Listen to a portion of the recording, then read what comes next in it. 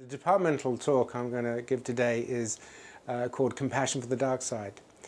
Now, this is really to capture the fact that people often think that compassion is about kindness and happiness and all of that stuff, which is good, I'm not against it, but in reality, compassion is important for when you're confronting the difficulties in life. It's compassion for problems such as depression, anxiety, but also rage and hatred. Okay, so understanding that rage and hatred what sits behind rage and hatred are often things such as fear, loss and loneliness is very important for helping people to develop compassion. So compassion for the things that we like or the people we like, that's great, I'm all in favor of that. But the real tough compassion and the world-changing process of compassion are for the people we don't like and the things we don't like. And that doesn't mean being submissive or compliant. It can often be a very courageous orientation to it, but compassion is the sensitivity to engage with the difficult things in life, and that includes engaging with the dark side. And I think for those of you who've watched Star Wars, one of the most interesting things in Star Wars is the fact that Luke Skywalker actually chooses to save his father right at the end.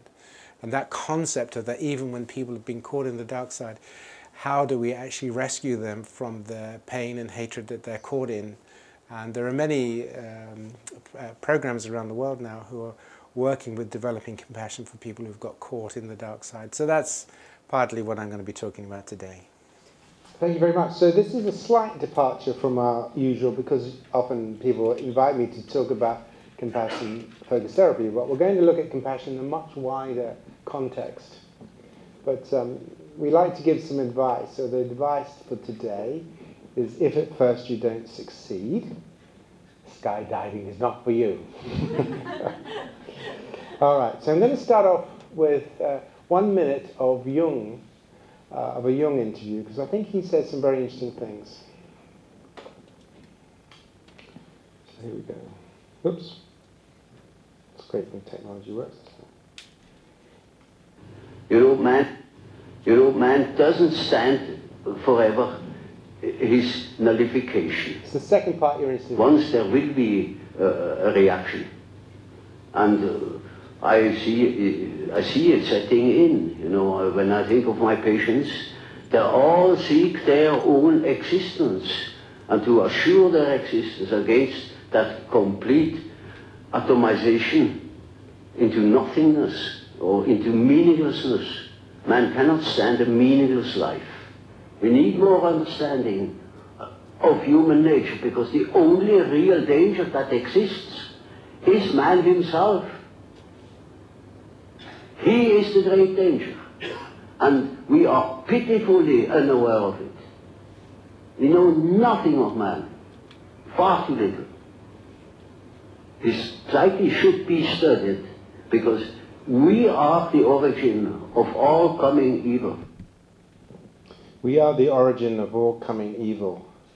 So I think that's a really interesting idea. And Jung was arguing this many, many years ago. Now, I think the point is we do understand a lot more about this issue that we call evil. And that's what I'm going to address now. So firstly, then, let's think about why compassion would be for the dark side. Because compassion really, by most definitions, would be something like sensitivity to suffering in self and others, with a commitment to try and alleviate and prevent it. So that would be a standard sort of definition of what compassion is. But if we look at the dark side, we would see that the dark side stands for exactly the opposite. This is insensitivity to the suffering of self and others, and carelessly or purposely causing it. Now, of course, some individuals can be very sensitive to their own suffering and promote their own well-being and greed. But there is a sense in which the dark side can also be about the way in which we treat ourselves with self-criticism, or getting heavily into drugs and alcohol, or engage in self-cutting behavior and so forth. So it sort of works to a degree. The other way in which we can think about this is to make a distinction between pro-social behavior, which involves compassion, altruism, kindness, and a whole range of other things, and also underpins principles of ethics and morality. In contrast, antisocial behavior is harmful, selfish, usually self-focused, and callous. And the question of the ethics that underpin antisocial behavior are indeed questionable. You could make an argument that we go to war in order to save our own tribe from the dangers and threats of the opposing tribe, in which case there is a morality behind war and the things that we do. But again, the whole issue of antisocial behavior is that it is focused on causing harm rather than avoiding harm. So why do we have a dark side? Why do we have such a capacity for antisocial behavior? Well, let's start at the beginning.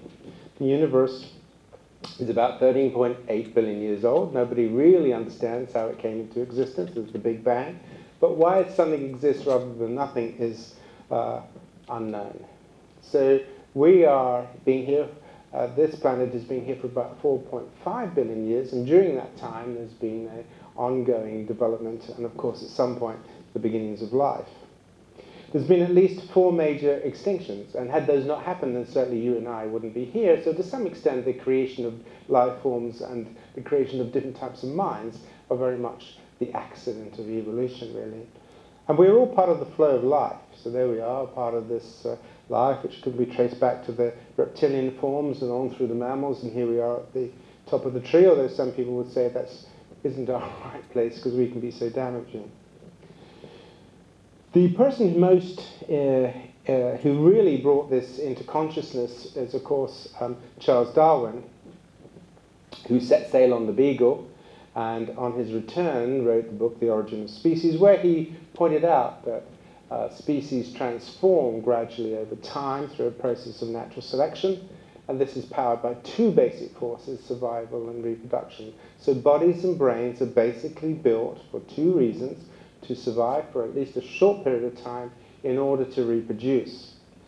Now, Darwin didn't know about genes. They were just in the beginning of being understood with Mendel and his peas and so on. But we now know that genes are a particular way in which information is carried from one generation to the next. So DNA carries the information for building bodies and minds to carry those genes around. And they will create rabbits and monkeys and humans and elephants and all the rest, okay? So this is the process by which one form, one pattern gets replicated in generation after generation after generation. So you come into existence because your parents put their genes together and those genes built you. And you would go out of existence, and if you recreated, you would leave your pattern of genes to go on recreating. Bodies, for the most part, are short-lived, subject to disease, injury, and predation. And we experience pain, fear, and anxiety partly because this is all to tell the body that it's under threat, it's been injured, or there's a malfunction. So we have built into us then this, we are biologically created beings which go through life for a period of time, and DNA builds into us minds and desires in order to achieve certain things. The 2 big ones are survival and reproduction.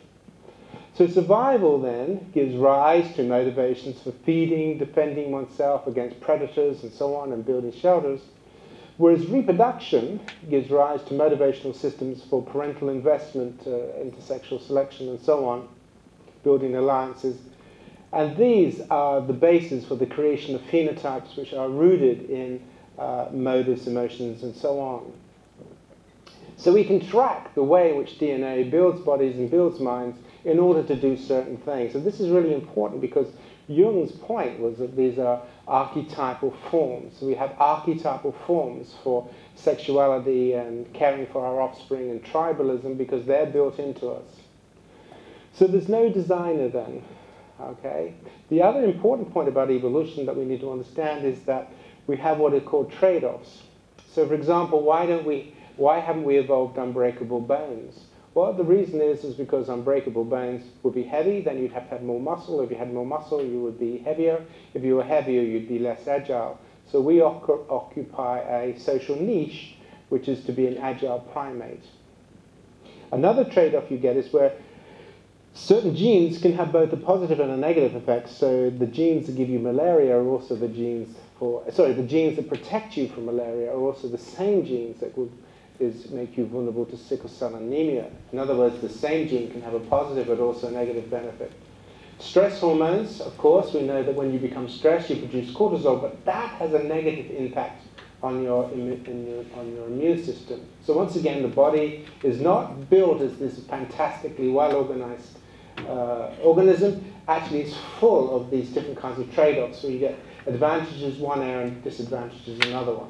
Think of moods and emotions, they're pretty good. But if they become too intense or they last too long, then you can end up feeling in quite dire straits.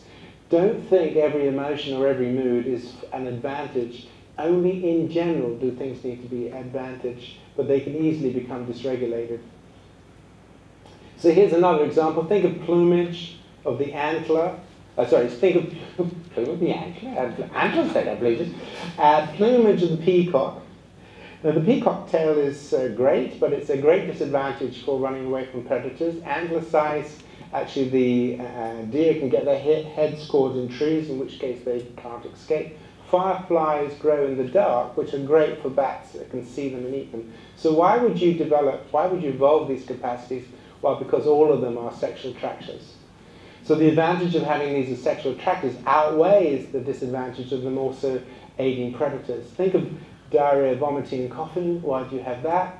Because people can actually die from it. Well, these are your natural mechanisms for removing noxious substances. And if you think about our hands-free upright walking, there's a big disadvantage with that, because as women in the audience will know, when we stood up and started to move our hands and so on, your birth canal narrowed right at the point when the baby's head was getting bigger. And so what happens is our babies are the most immature babies of all primates. And unfortunately, you have the most painful and dangerous birth of all primates. So evolution has not done the ladies in the audience any favors at all. It's not done you any favors at all. So this is important then, because when we follow an evolutionary story, what we're following is the conservation of form and the modification of form over time. Now that's going to be a real important understanding about the dark side, because the dark side is rooted in some of the motivations that underpin survival and sexual competition. So if we look at the brain, then the brain is full of trade-offs as well. You have a brain that has evolved within it. You have a brain that's being built for you, not by you. And your brain will come ready-packed, ready-made, with motivations for harm avoidance, the ability to distinguish food from poison, an interest in sexuality when you become old enough, interest in caring, particularly for your own offspring, and a seeking for status and so forth. You will have built into you a whole range of emotions for anger and so on.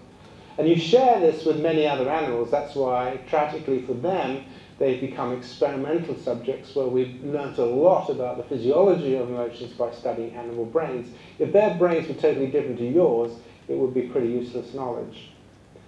But about 2 million years ago, we also started to evolve a capacity for getting smart. We developed a capacity for language and thinking, and a certain kind of knowing awareness. We became capable of self-criticism. It's very unlikely that any other species has this. We don't think chimpanzees had this to any significant degree. They may have it a little, but chimpanzees almost certainly don't worry about putting on weight or having upset the neighbors or what they're going to do next year. Humans do, because we have this capacity for thinking, for insight. The point about this is that the way in which we think can interact with our emotional and motivational systems in such a way that it can literally drive us crazy. We can ruminate on things that we're unhappy about or frightened about, and therefore keep our bodies constantly aroused in anxious states. Or we can ruminate about things that have made us angry and keep our bodies in angry, stressful states. So imagine a zebra running away from a lion. What happens is, once the zebra has got away, because there is no sensory input to the zebra will calm down quite quickly. But for humans who have this capacity for thinking, we're able to imagine the worst and focus on being self-critical and so forth. So for a human, you've got away from the lion, but then you might start thinking, can you imagine if I'd been caught? Can you imagine being killed and eaten by a lion? Oh my God. You wake up in the middle of the night thinking, supposing there are 2 lions tomorrow, what will I do? I don't know. Why aren't I in the University of Queensland listening to Paul? Why am I in this lion-infested place? So there we are. So this means then that we can literally spiral. The way in which we use our new minds is very important. One other thing that's really important is that also our new minds and the way in which our minds and bodies work is very much linked into the social context in which we live. So culture plays a massive role in the organization of mind, particularly in the kinds of things we think about and the kinds of emotions and motives that get stimulated in us. And in fact, I wrote a paper over 20 years ago arguing that this understanding the link between our evolved biology and social culture should be the basis of clinical psychology. As you can see, loads of people haven't taken it up. All right, so let's think about these minds then that we've got that evolution is concerned with. The most important thing is to recognize that something that Robert Ornstein argued about many years ago, which is actually your mind is a mosaic of potential. You have this idea that you are a single unitary self, but in fact this is an illusion. So that he says the long progression in our self-understanding has been from a simple, usually intellectual view to the view that the mind is a mixed structure, for it contains a complex talents, modules, and policies within. All these general components of mind can act independently of each other. They may well have different priorities.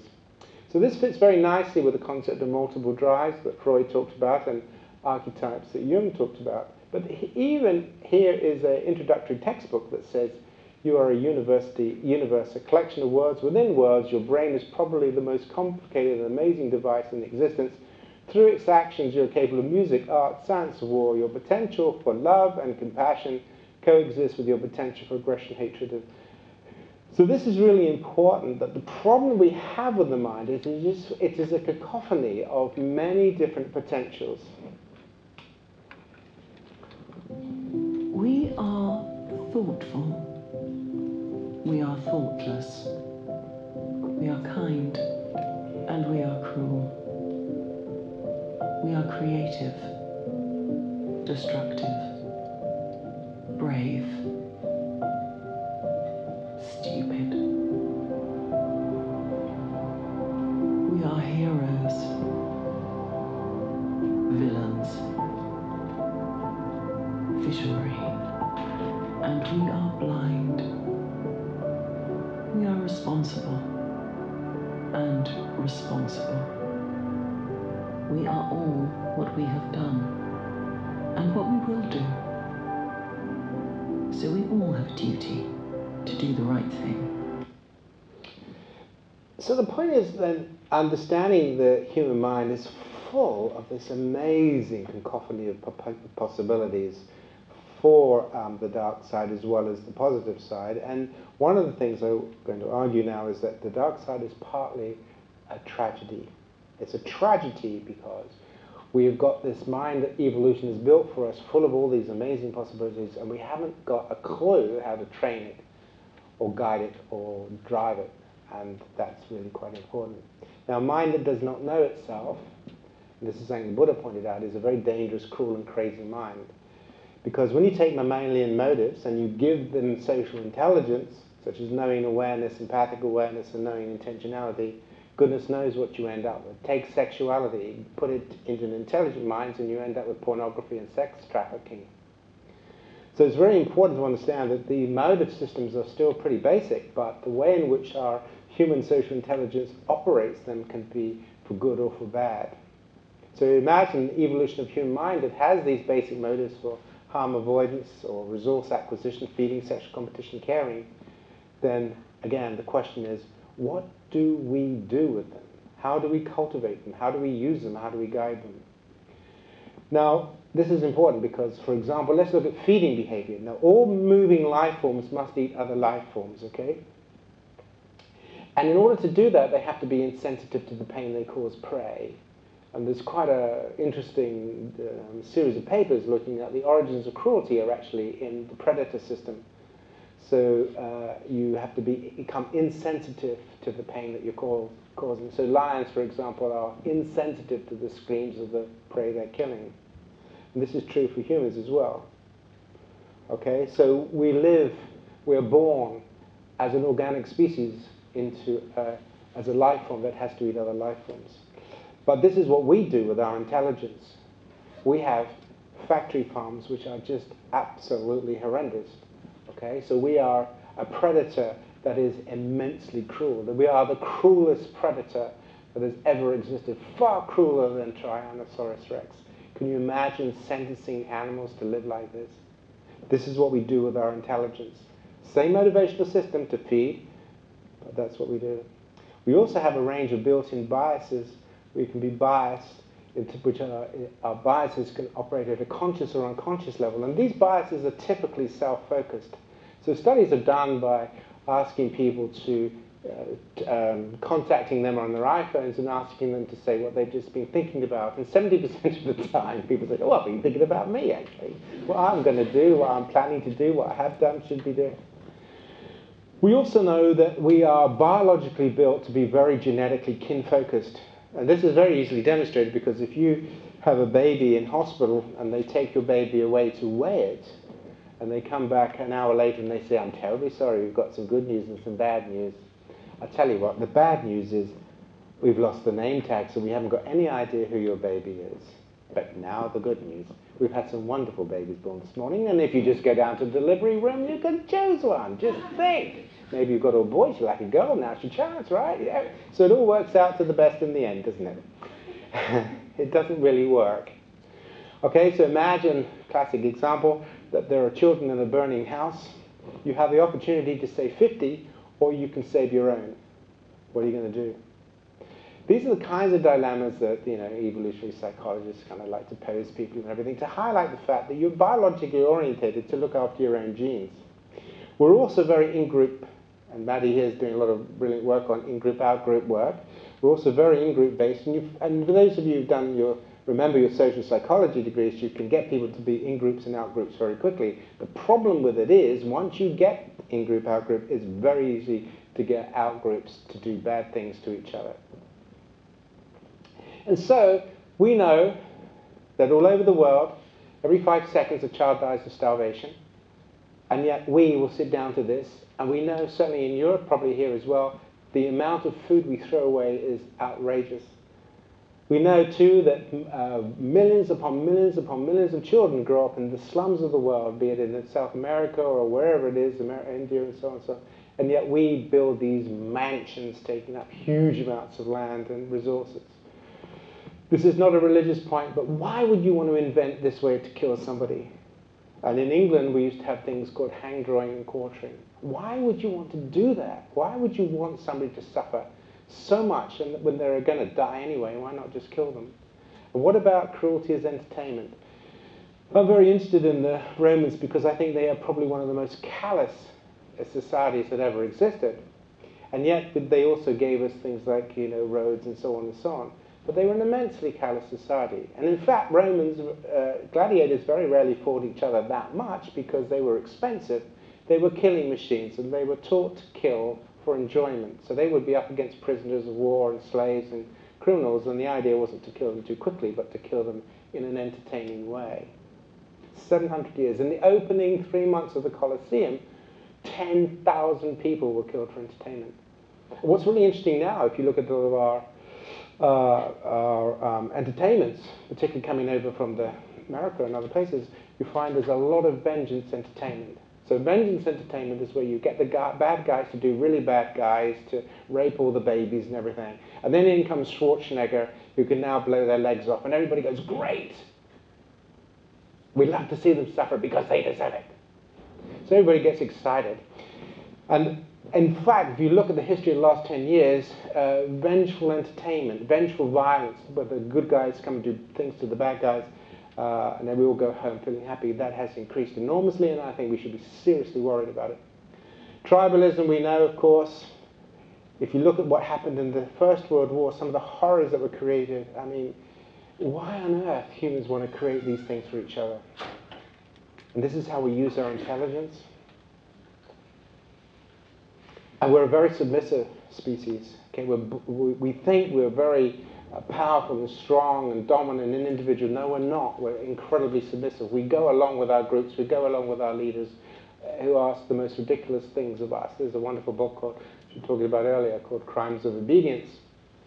But that's what you end up with. This is important because it means that we need to understand that humans really, the history of humanity is not good. Okay, so you have the history of civilization and the pyramids and the Great Wall of China, all of which were built by slaves, actually. The history of torture, the history of women as property. Think about the fact that for 1,000 years, Chinese mothers broke the feet of their children to fit in with a social status of approval.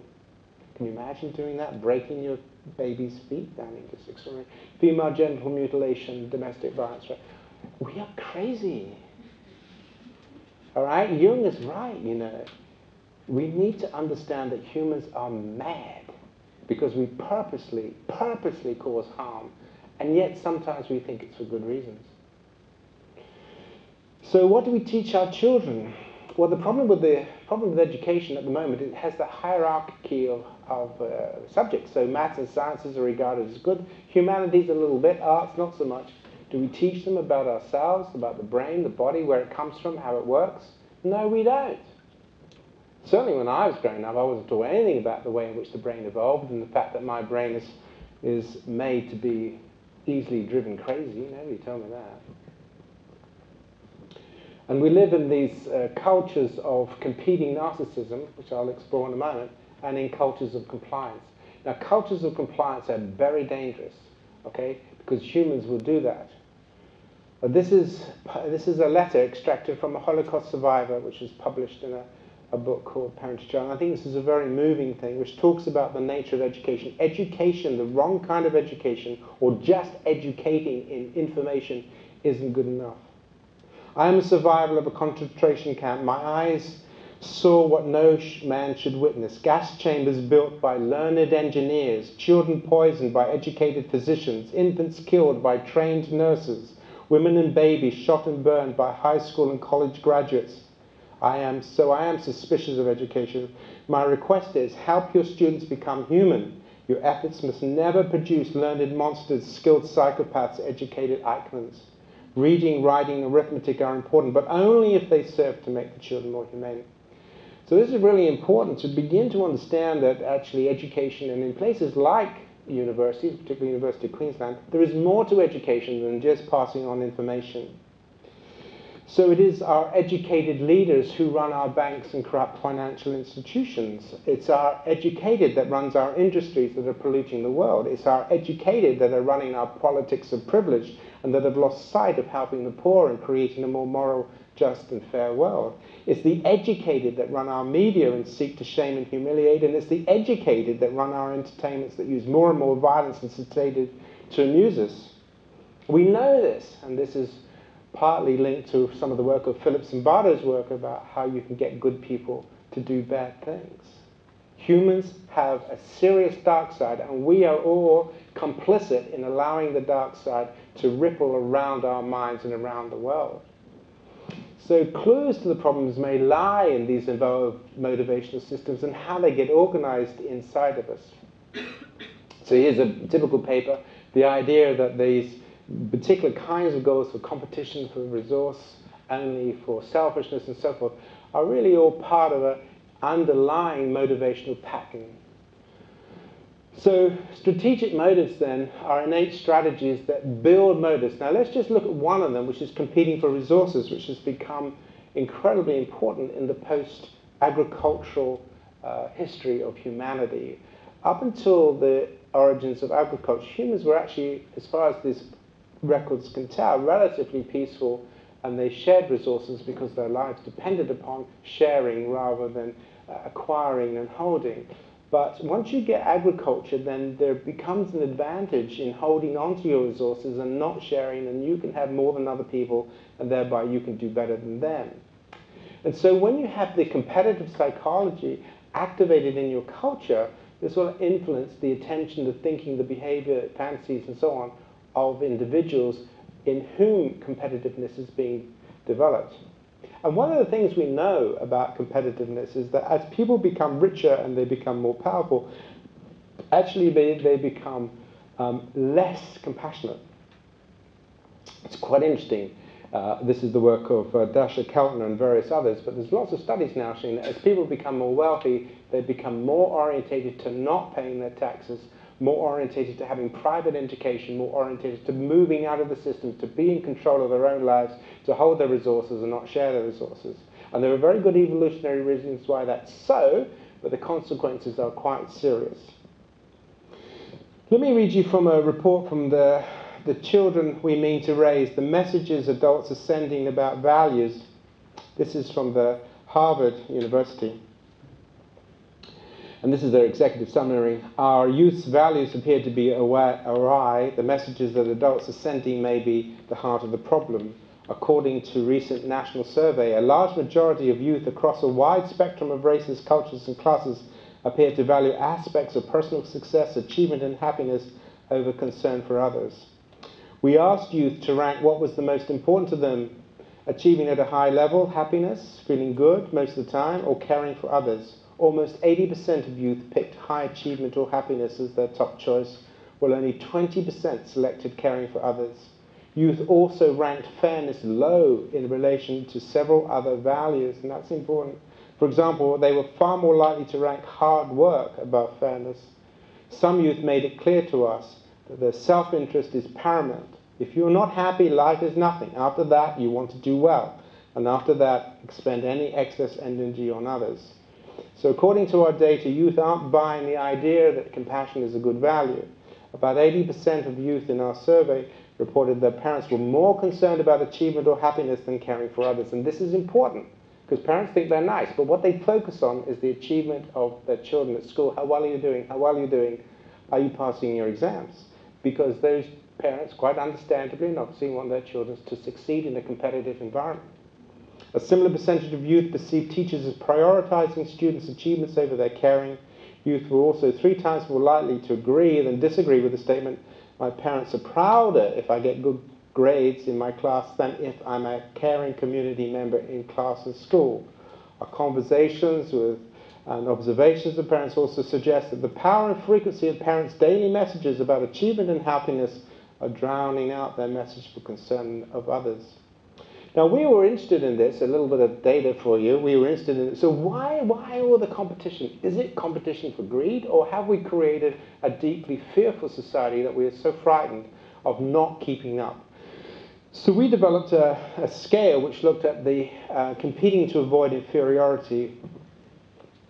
And it had things such as, to be valued, I have to strive to succeed. Life is a competition. People compare me to others to see if I match up.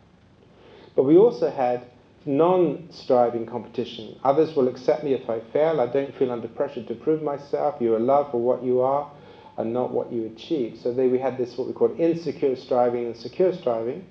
And this is in patients. And what you find, not unsurprisingly perhaps, is that insecure striving, which is the purple color, is highly linked to feeling inferior, being submissive, and shame. Whereas feeling secure is negatively linked. So the more secure you feel, you don't need to go out there and compete and so forth, the lower your submissive behavior, the lower your shame, and the higher your comparison, the more favorable you are. And in regard to stress, anxiety, and depression, exactly the same message. And look at this, in the group of patients, insecure striving is highly linked to feeling stressed. The feeling I'm not doing well enough, I need to be able to achieve more, I've got to be able to do more, have more, and so on. And so the point is that when we look at actually many of the people that come through our clinics, and this is increasingly a problem in society, which is being written about by many others, is a sense of loneliness, a sense of abandonment, a sense of meaningless, as Jung was talking about. Increasingly people are choosing solitary lifestyles but actually becoming depressed. And so a lot of the problems we have is this concept of being cast out. And these are core issues in mental health. The idea of being the unloved, unwanted, and ashamed. So what to do? Well, the point about all of that I've been talking about is there are motivational systems that will offset the dark side. We understand the dark side. It's partly a result of how our brains have evolved. It's not our fault. It is not our fault we have these biological tendencies to focus on our own kin. It's not our fault that we're tribal. It's not our fault that we can enjoy sadistic vengeance. But it is our responsibility. It is our responsibility to understand how this brain has been built and start to make decisions about how we want our minds to work, how we want our relationships to work, how we want our organizations to work. Because your mind is like a garden. If you don't cultivate it, it will grow.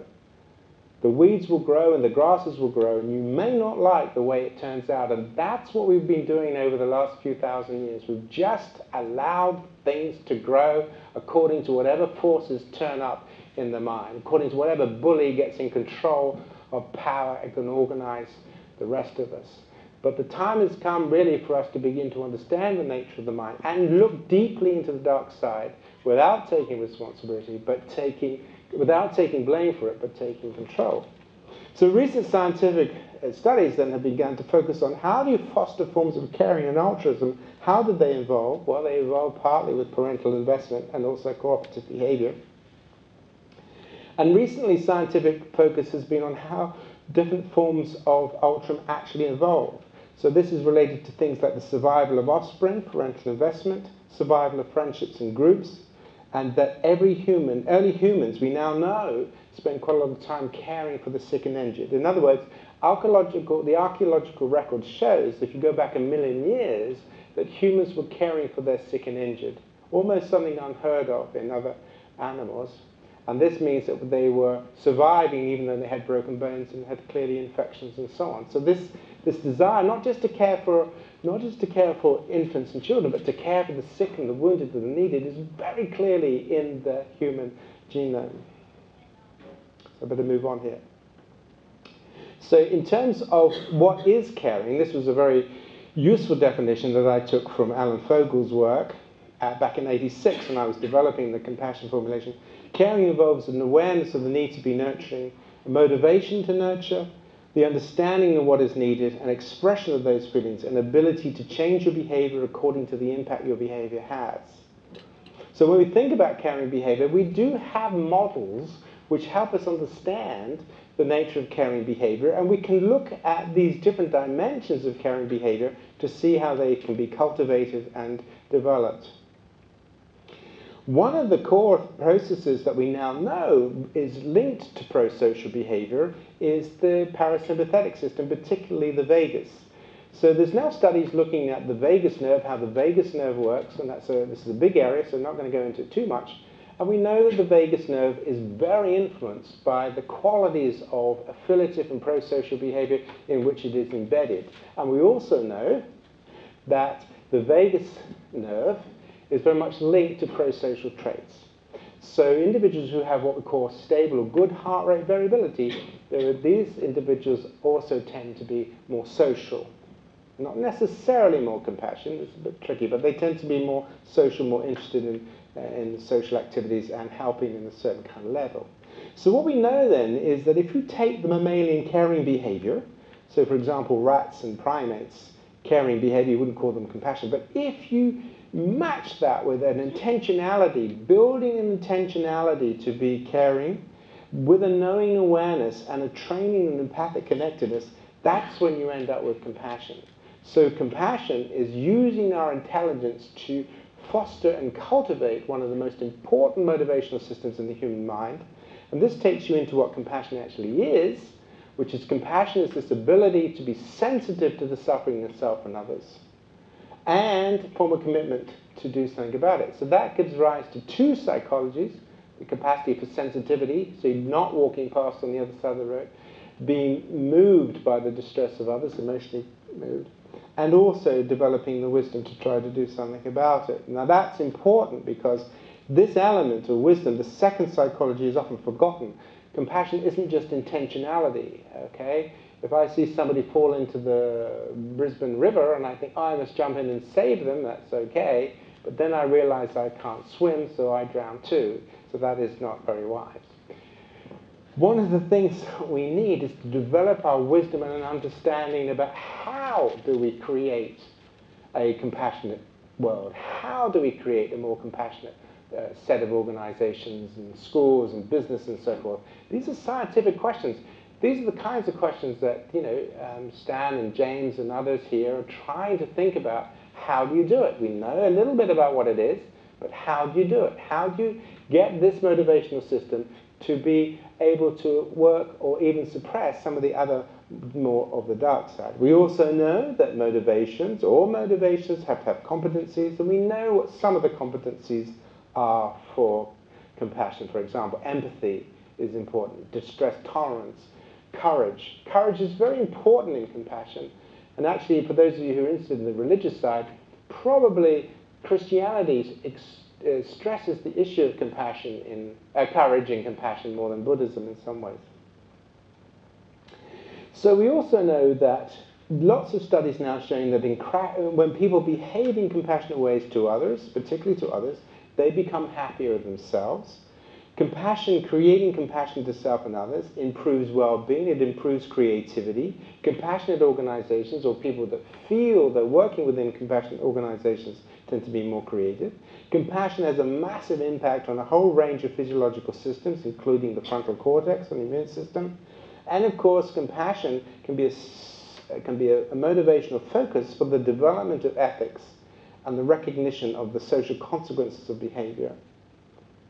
Another study that I'll share with you, which is by Jennifer Crocker and Calabalio, which I really like, and we use her measures. They were interested in this idea about, does compassion, self-image goals, wanting to become a compassionate person, this issue of compassion and identity, how does that impact on students? And so they looked at these compassion goals. So they had 13 items. All items began with the phrase, in the past week, in the area of friendship, how much did you want to try to, and the items included things like be supportive of others, have compassion for others' mistakes and weaknesses, avoid doing anything that would be harmful to others. See, this issue of avoiding harm is really quite important in compassion. Make a positive difference in somebody's life, be constructive in your comments, and so on. So those were the compassion items, how much did you want to do that? Whereas they had 6 items that looked at self-image goals. How much did you want to get others to recognize or acknowledge your positive qualities, convince others that you are right, avoid showing your weakness, avoid the possibility of being wrong, avoid being rejected by others. All that threat focus, you see the threat-focused motivational system here. So what did they find? Average compassion goals predicted closeness, clear and connected feelings, and increased social support and trust over the semester. Whereas self-image goals kind of reduced that, they attenuated these effects. Average self-image goals, so being focused in on yourself and avoiding being rejected and competing to avoid inferiority, predicted conflict, loneliness, afraid and confused feelings. People with compassionate goals create a supportive environment for themselves and others, but only if they do not have high self-image goals as well. So this is very clear evidence. There's a lot more studies, it's just one of many studies, to show that the goals that people pursue, certainly in their close relationships, have a major impact on their well-being and in the circle of friends around them. So if you are compassionate to others, you're more likely to create compassion coming back at you. So we also know that practicing compassion changes the frontal cortex. Loving kindness meditation increases positive emotions. And compassion meditation over 6 weeks improves immune function and so on. Okay, so let's move on. So I want to begin to wrap up now if I can. So this motivational system, right, which is easily supplanted by the competitive and the tribal motivational systems, is the system which is really at the root of well-being. So the evolution of caring behavior, being cared for in physiology, means that relationships are physiological regulators. There's a lot of evidence now that if you grow up feeling loved and cared for, this affects your genetic expression compared to being abused or neglected. Okay, and this is to do with what's called epigenetics. Your stress reactivity, how your HPA system and amygdala mature, is very much influenced by the quality of caring and affection you have in your early life. It affects your immune system. It develops your frontal cortex. If you grow up in a stressful, uncaring environment, your frontal cortex develops differently than if you grow up in a caring environment. It affects the vulnerability to certain kinds of illnesses and the speed by which you will recover. Growing up in a caring environment affects your core values and your self-identities. And of course, it will help you to develop compassion and empathy for others as well. We also know, and this is where the challenge comes for us with the dark side, that there are dimensions to motivation that facilitate and inhibit it. So it's easier to be compassionate to people we like than people we don't. It's easier to be compassionate if we know what we're doing than if we don't. It's easier to be compassionate to people we think deserve it than people we think don't, and that includes ourselves. It's easier to be compassionate if we have an empathic capacity. It's easier to be compassionate if we're less self-focused, more compassionate, and so on. So all of these are areas where we understand that compassion can have both facilitators and inhibitors. So I'm going to wrap up now by just saying there's a lot of confusion about compassion. You know, compassion is about kindness, be kind to myself and all the rest of it. Is it just taking pain away? Is it submitting to the demands of others? No. Creating the conditions for building the courage, wisdom, and dedication to face what we need to face and aspire to be at our best. Okay? Guided by a concern for the well-being of ourselves and others and our impact upon them. So compassion underpins an ethical, moral life. I'm not against kindness, but I think you've got to be careful if you start going order. And one of the things that drives me bonkers, if you want to drive me seriously bonkers, is to say compassion is about love. Love is a totally different process altogether. So let me now finish with some key issues about how we as educators and how we in universities and so forth need to think. The function of education is to teach one to think. This is Martin Luther King. To think intensively and think critically. But education which stops with efficiency may prove the greatest menace to society. There it is again. The most dangerous criminal may be the man gifted with reason but no morals. We must remember that intelligence is not enough. Intelligence plus character, that is the true education. So here is the question then. Schools and universities, and that includes these wonderful places like the University of Queensland, need to address harm-causing behavior. That is, psychologists is one of our greatest challenges. That is to educate those who will run our bags in our corrupt, that run our religions that inspire, that's the wrong one, isn't it? That's right. To be the clinician that cures for diseases. We're going to train people to do that. To be the scientists trying to solve ecological problems. To train the lawyers trying to instigate a moral, just, and fair world. To train the politicians dedicated to helping the poor and creating opportunities for all. To run our media that seeks to inform and empower, not distort and confuse. To run our entertainments that inspire and uplift. To be the teachers for a new moral order. So this is what education is about. Because the people who are going to be our leaders and are going to be the captains of industries and so forth, a lot of these people have all come through our education. They are the educated, not the uneducated. So we have to put pro-social behavior at the heart of the human endeavor. The fact of the matter is the human brain is tricky. It is not well designed. It has a serious dark side. The last 3,000 to 4,000 years, perhaps longer, has seen a lot of the dark side in humanity, and we still do, the unequal distribution of resources, and what we're doing in the world is pretty awful. Our minds and cultures are like gardens, as I've said. So as we better understand how nature has built us, we can take responsibility for creating and cultivating the conditions for each human being to flourish. So I believe that for psychology is how do we create the conditions for our minds to grow? Just like preventative medicine, how do we create hygienic conditions? How do we create sanitation so that we're not constantly affecting ourselves with diseases? So medicine takes that issue about how do we allow bodies to flourish and prevent diseases and immunization and all the rest of it. As psychologists, we need to be pursuing this. So universities could and should be at the forefront of this service and endeavor by putting the study of pro-social behavior of self and others at its heart. The future is exciting, but it's also challenging. So over to you.